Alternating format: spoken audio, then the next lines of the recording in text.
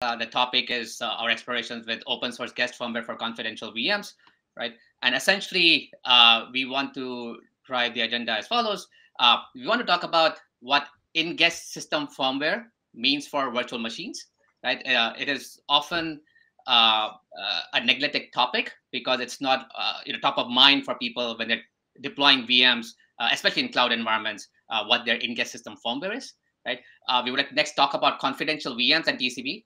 It's an up-and-coming sort of world where confidentiality and VMs is being offered by, is being announced by multiple cloud providers, right? And seems to be the future. So we want to really investigate what it means, what the TCP looks like, and obviously the main topic of our day, which is the OSS, open source guest firmware for confidential VMs.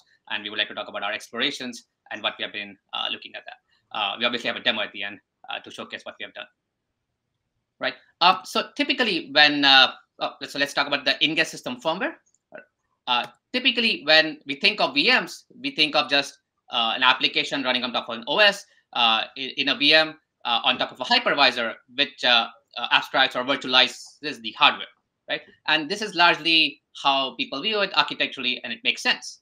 But if you drill down deeper, and especially for scenarios where you're deploying IaaS VMs, you'd realize that there are a lot more components in the mix, and then one of them is just system firmware, right? So system firmware in this case could be legacy BIOS or UEFI, and the main purpose of system firmware is to act as bootloader for the operating system in the guest, as well as provide potentially some runtime services, right? With the introduction of UEFI, right, security features have been introduced for physical machines, and the same is applicable and applied for VMs. So just as you would have features such as secure boot and measured boot for physical machines, VMs can have secure boot and measured boot. And similarly, a physical machine might rely on a physical TPM for its hardware root of trust. A VM rely on concept of virtual TPMs to establish trust. Right? And so these are just standard concepts which exist on VMs. Just a quick note of VM and support in UEFI. UEFI support in the cloud, right? So almost all major cloud providers at the moment do support UEFI in the cloud. A lot of it was geared towards compatibility to allow for ease of transition from on-premise workloads such as VMs and machines in the on-premise environments to the cloud. Lately, a lot of recent announcements have been made around security. Some cloud manufacturers have actually announced products. Others have made announcements with proposed plans for products this year. And these are around things such as secure boot to protect against rootkits and bootkits, do things such as enforced driver signing, obviously measured boot, which provides attestation and boot integrity monitoring. Right. So these are technologies which have been around for a while, now available for deployments in the cloud, right? But there are new things coming on the horizon, right? And specifically confidentiality, right? So let's start talking about confidentiality and confidential VMs. With confidential VMs, the actual vision is to actually introduce a new security boundary between the VM and the underlying hosting environment, right?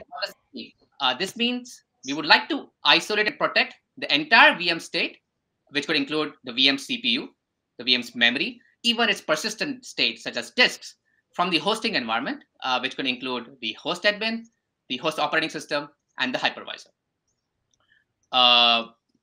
Just as any other confidential TEE, CVMs also have a notion of attestation, right? And so that basically implies we would like to reflect the identity and integrity of the CVM, the confidential VM, and the identity and integrity of the hardware in a remotely verifiable report generated by CPU, right? And so this is the core fundamentals of CVM or the vision of CVM. If you look at the technology landscape and what's on the horizon, we have AMD SEV SMP. AMD has been going through several feature releases, starting with SEV and beyond. SEV SMP is where they have full memory encryption and integrity guarantees, and we think it's potentially ideal for something like a confidential VM. Intel has also announced and publicly documented their trusted domain extensions, or TDX, and which can be used to offer concepts of confidential VMs. Now, as we go and look through what the confidential VMs looks like, it's interesting to consider what the trusted computing base is for the confidential VM, right? And so if you look at it, essentially we're trying to isolate from the hosting environment, which means everything in the VM, so everything inside the confidential VM is part of TCP, and the hardware is part of TCP, right? Additionally, any services which you might rely upon, such as attestation services or key managers to onboard keys and secrets to a confidential VM, may also be part of your TCP. If you start drilling down to the core TCP components and the TCP software, we would start looking at things such as, well, like we pointed out, system firmware, right? And so our system firmware becomes very interesting because until now, system firmware, the choice of system firmware may not have been interesting for standard VM deployments, even though users should be aware of what they're deploying in their VMs. In the case of CVMs, it is part of TCP, needs to be reflected in attestation, and becomes very important, right? Obviously, there are other components in the CVM like the guest operating system, applications, agents, and configurations, right? So a question might come up: why are we highlighting system firmware specifically? Well, that's because typically users, when they are deploying their VMs, do have tendency or do have the option of choosing the operating system. They can choose the kernel, potentially their distro. They choose their applications and agents and configuration. But system firmware can get tricky because it can be a contract between the users and the hosting environment, right? And so system firmware and auditability and availability of choices for system firmware become interesting. System firmware choices can also get interesting when you think of component dependencies, right? So if a system firmware is based on UEFI and is offering a feature such as secure boot, it might pull in component dependencies like virtual TPM, right? This virtual TPM now also needs to be isolated and protected. And in fact, in this case, needs to be isolated from both the hosting environment as well as the core CVM to offer its actual guarantees. Of course, it also has to be different in attestation. And similarly, additional dependencies might come in, such as service dependencies, right? So if a system firmware, let's say, again, has a virtual TPM it relies upon, and the virtual TPM tries to maintain some persistent state, that might rely on keys managed by a key manager. And so your TCP potentially increases based on the choice of system firmware and the configuration of system firmware, right? And so that's mainly the reason why we want to focus on system firmware as an initial start for ensuring confidentiality and auditability requirements for CVMs, right?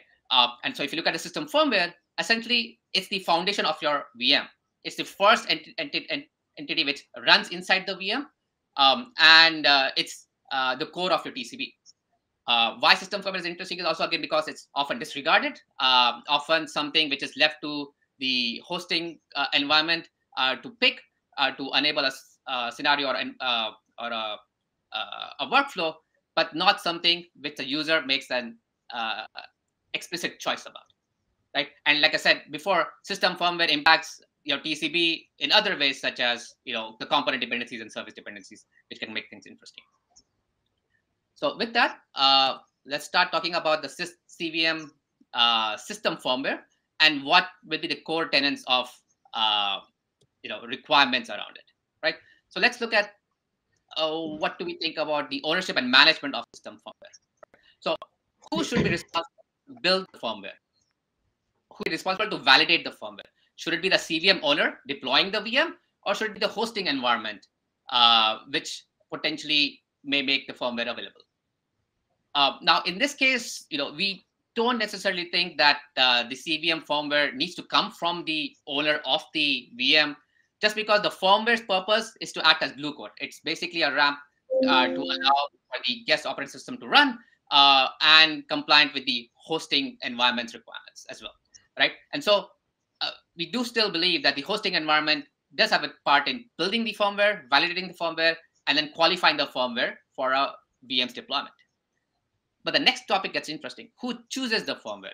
And more importantly, who updates the firmware, right? And so this is where, if you look at the state of the art or the status quo, currently the choice of firmwares is limited or non-existent. If you look at the cloud providers, they may or may not allow you to even choose the firmware for a particular deployment. And so this is where we think innovation can be added into the industry, where a list of qualified firmware or firmware versions can be made available to users to make some informed choices about what's running inside their VM or what's part of their TCP. Now, when you talk about informed choices, the next interesting thing then becomes auditability, right, and transparency. If you want to make informed choices, you need to know what is actually running inside your firmware, right? So, is the source code available? Do we have reproducible builds such that we can actually, such that the user or the industry can validate what's running as the firmware and as part of your TCP? How will this firmware be attested to, right? So how will the hardware report, which is generated for your particular CVM, reflect the measurements of the firmware? And how will this be interpreted by the relying party, which consumes that particular report, right? So things such as attestation policies. In fact, policies become even more interesting if we claim that the updates for firmware are in the ownership of the hosting environment, because you might attest for version 1, but the hosting environment is allowed to update your firmware to version 2. Well, your attestation policies can get tricky. And then finally, again, functionality and dependency. Not every customer or every user needs the features which a typical firmware might have. Maybe they would prefer a lightweight firmware or a different variant of a firmware.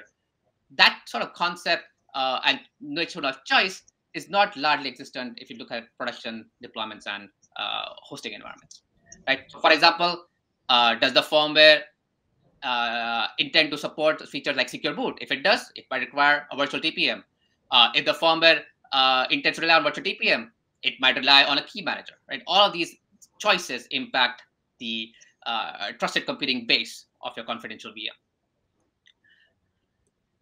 So with that, we can start, postulating some requirements towards our design and implementation, right? So the first requirement is we should start thinking of system firmware as a choice, right? And offer flavors of system firmware, right? And we don't have to have too many choices. We don't want to have users confused about what they pick. We also don't want users to be able to require to build and qualify firmware before they even do their deployment, right? Having a node firmware flavors where for example, a firmware may have UC, secure boot, measured boot, VTPN, and a whole functionality needed for a typical IS deployment, while at the same time another user might prefer a simplified firmware which focuses just on measured boot and CPU-based attestation with no reliance on virtual TPM or virtual TPM-based measured boot, secure boot, and features, right? And so those are choices we think can be made available to users deploying CVMs.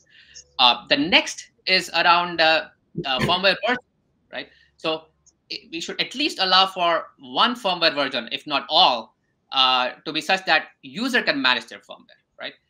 Some users might just prefer having the firmware and its management handled by the hosting environment, but others who care about auditability and their TCB may prefer only running firmware which they have audited or parties they have trusted have audited, right? And in that case, the user being able to manage their own firmware becomes interesting, right? And so those are the core requirements we think should be added into the industry when we talk about confidential VMs and system firmware. Similarly, auditability and transparency. All firmware used in VMs and confidential VMs should ideally be open sourced with reproducible builds and trail for auditability, right? And similarly, everything that is running as part of firmware and everything that the firmware depends upon should be reflected completely in attestation. These need to be the core tenets around system firmware if you want to have the notions of auditability and transparency for things such as confidential VMs. So with that, let's go into the basic design. Following the design principles, essentially, this is what a confidential VM potentially looks like. We load a firmware. Depending upon the choices, this could be a lightweight firmware, right, which doesn't have any other service or component dependencies. And the firmware itself needs to be measured by the CPU hardware. What this means is the firmware's measurements, its potential hash, as well as signers, if any, should be reflected as part of the hardware report.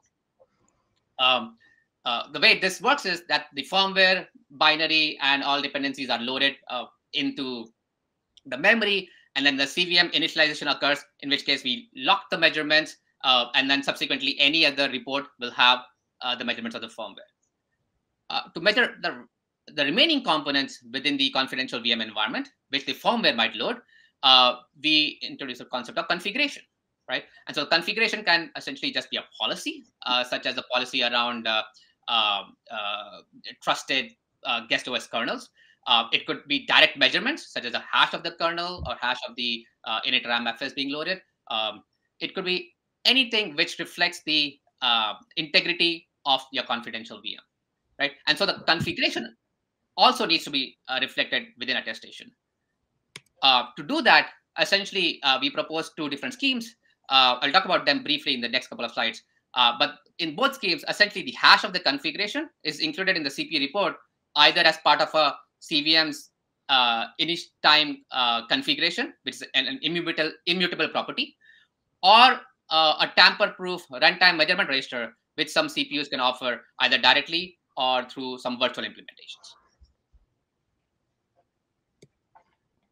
For a simplified firmware design, we would also recommend that the concepts of secure boot or persistent VTPM can be dispelled with, right? And we should minimize external service dependencies. That just potentially allows for easier auditing and transparency for these class of firmware. Now, in terms of so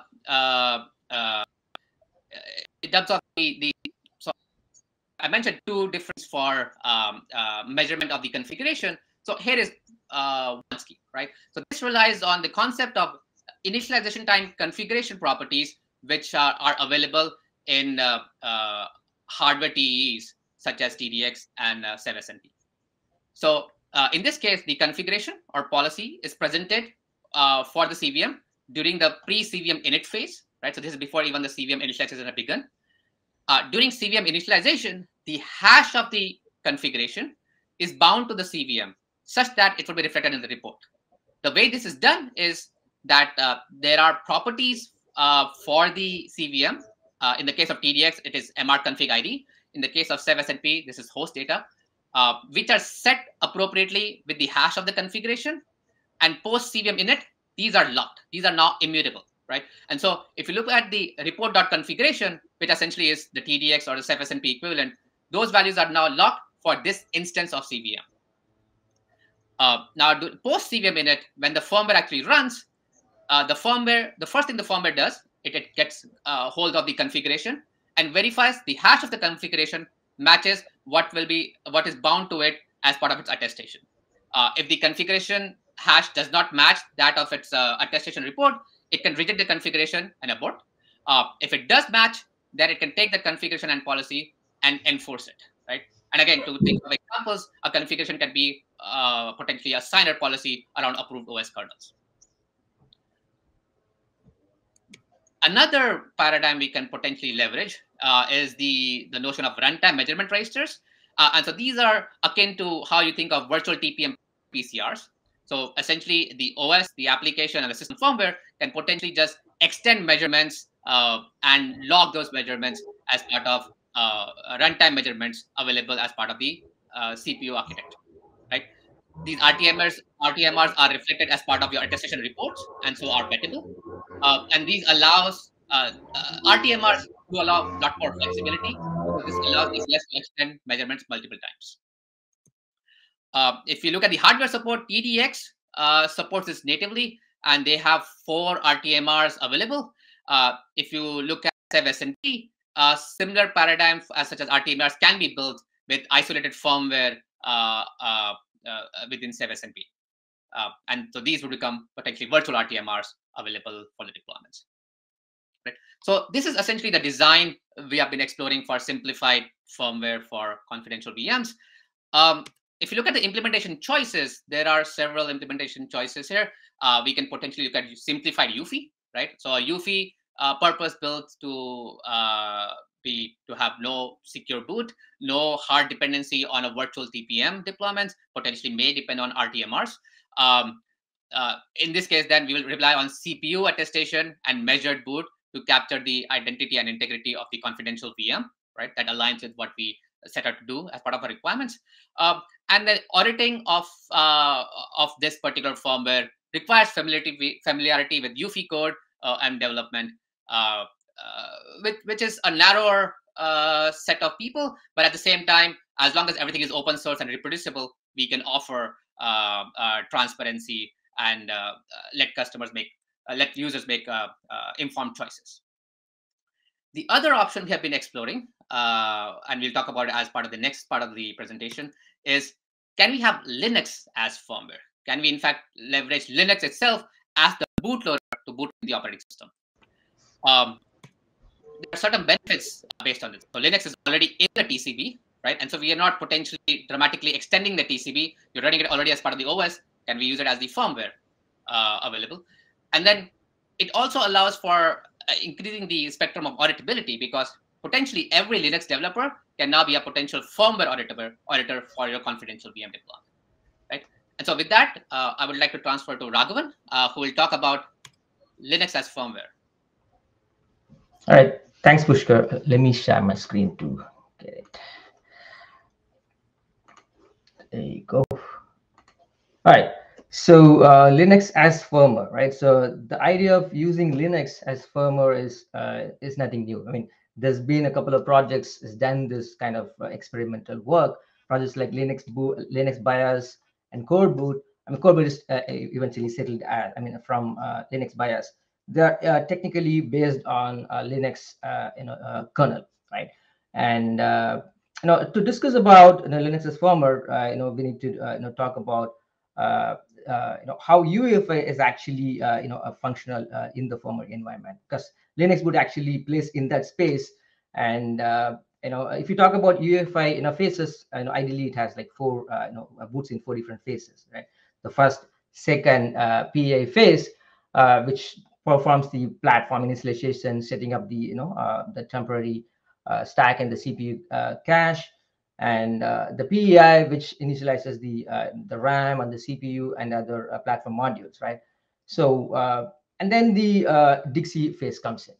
So Dixie phase is where a bunch of drivers getting loaded into the UEFI environment, providing the runtime for the rest of the services to run within the UEFI runtime. Now, what Linux boot does is basically it technically replaces a major portion of UEFI environment with a bootloader. I mean, with the kernel loader and a Linux kernel and a init ramfs, right? So what this does is basically the Dixie phase, which brings in these custom drivers, are now replaced with the drivers that actually comes in within the kernel. And if you look at the UEFI drivers, that how much of auditability that goes into Dixie drivers compared to the Linux drivers is much more wider, in terms of the eyes that goes into the Linux drivers. Right? So that is the problem that actually Linux boot is trying to solve in one way. And the Linux kernel loaded as a firmware, which then uses a syscall called kexec, which loads the operating system kernel, right?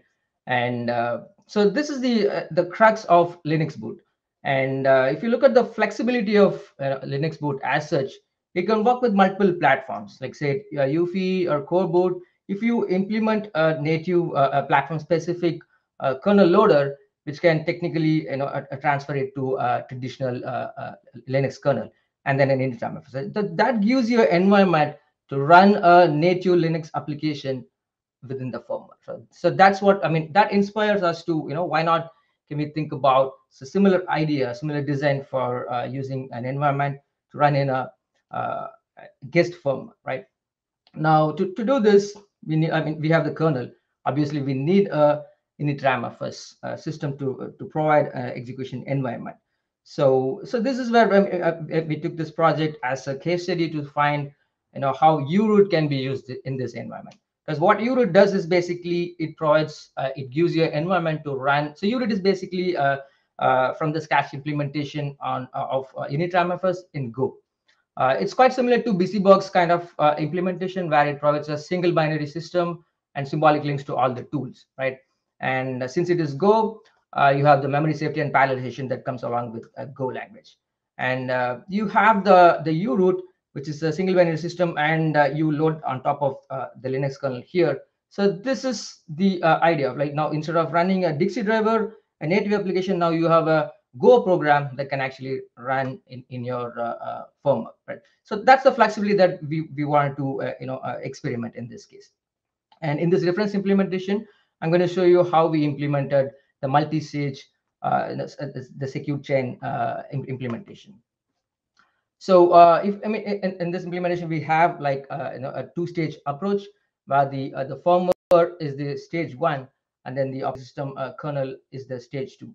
So when as part of the domain, the virtual domain creation, hypervisor initializes the guest memory.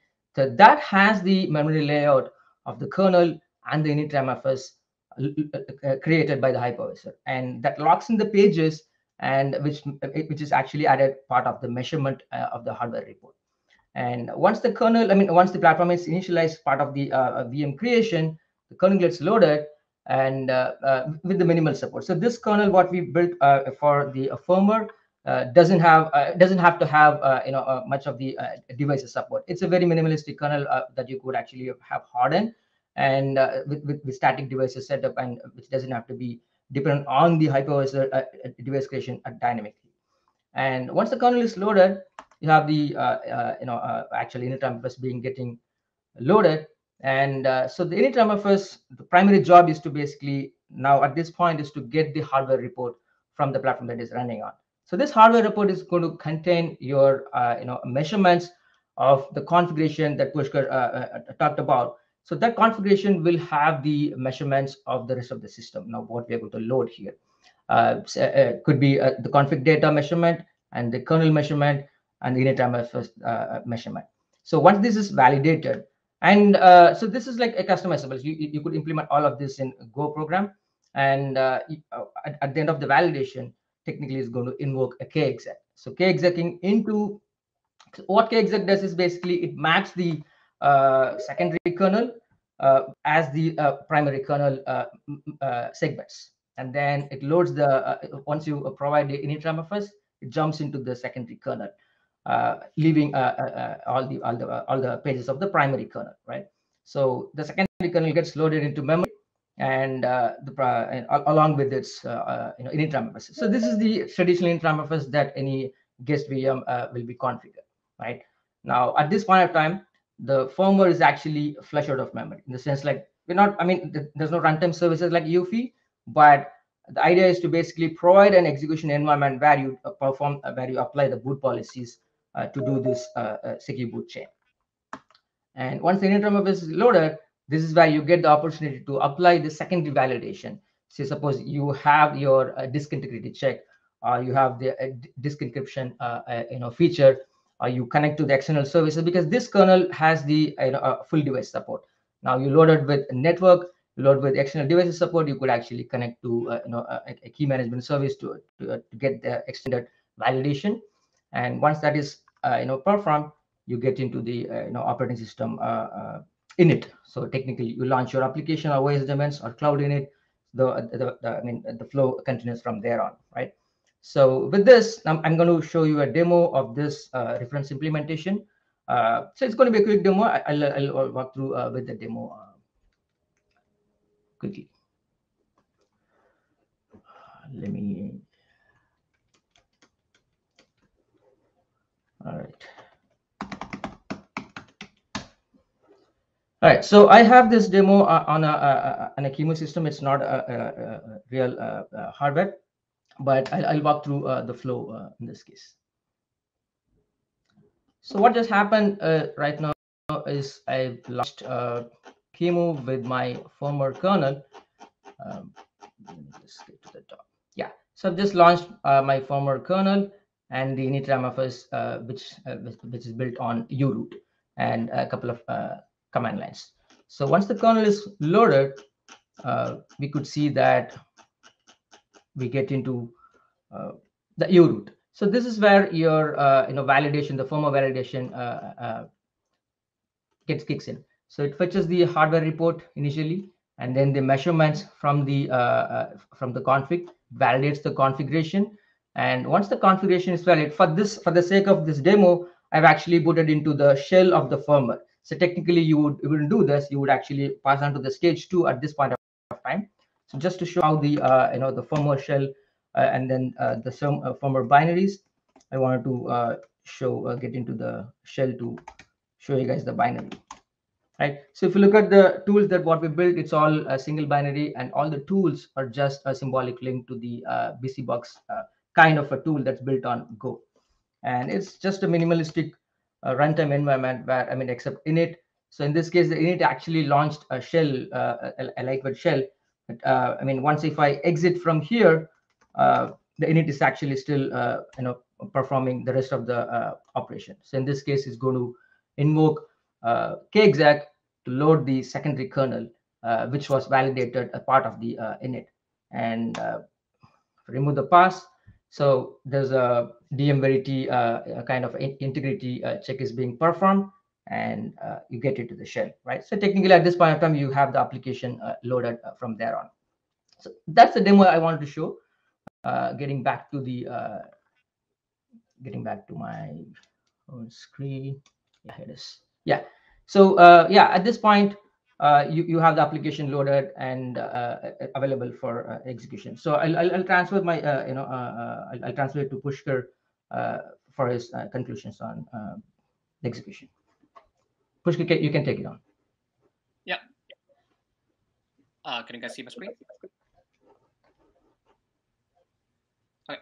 So essentially, I think we want to call out that Linux boot as a CVM firmware candidate well, makes sense, right? The scope is for scenarios which require a simplified bootloader, potentially without runtime services, right? So the scope is not for every scenario. There are certain scenarios which would require different kinds of firmware, right? But the core notion is that we should start exploring choices around system firmware and options for users to choose as they deploy their workloads.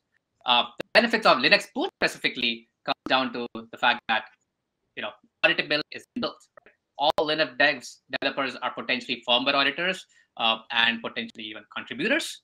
The OSS builds are all reproducible for both kernel and Linux boot, right? So if you look at the uroot, right, everything is reproducible. Everything can be reflected back to a dedicated hash, with a well-known source code and tools. It potentially also helps us limit the TCB further because Linux is already part of the OS TCB, and potentially adding another variant of Linux or another Linux with a different kernel config does not extend your TCB dramatically. More importantly, even the drivers which are used for the OS and firmware can be shared, right? So that further improves the notion around quality and TCB. uroot, which we showcased here as part of the demo, is written in Go. So we get additional benefits such as memory safety, potentially even get some performance benefits using parallelization, even though that is not the real scope of why we're exploring Linux boot. So as conclusion, system firmware is important for all VMs and especially confidential VMs. VM and confidential VM users should be empowered to select their system firmware for their deployments, right? And we think that Linux boot is aligned specifically well for scenarios where we would like to focus on low TCB, focus on transparency and auditability, and there is no hard requirement for runtime services. So that essentially concludes our presentation. We're open for questions.